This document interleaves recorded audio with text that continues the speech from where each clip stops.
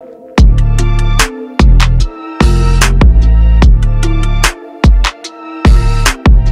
everybody, welcome to another adventure with the Traveling Show. Reinaldo Colon here, and we are in Puerto Rico during the time of COVID.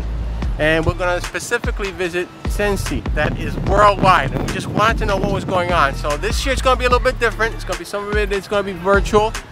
But the people who are normally have things to sell, they're here and they want people to buy their stuff. And that's why we're here. We're here to buy stuff.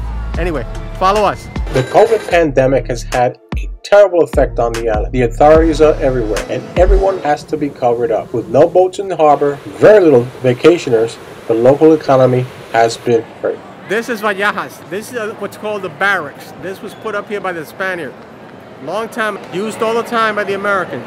Normally, this would be full of vendors of every possible thing you can think of. But during COVID, you know, we can't do it. But look at it now.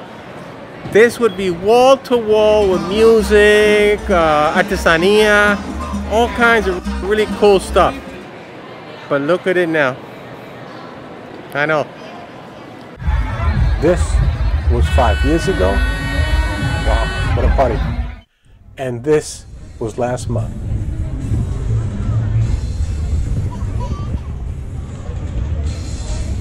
The San Sebastian Street Festival was first organized in 1957. It included religious and popular activities for 1 week.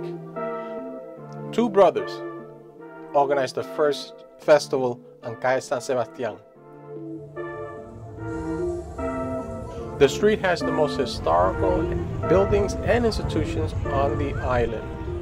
The festival is located in the San Jose parish and it was run at the time by Father Medrazo, one of the two brothers who started the festival back in 1957.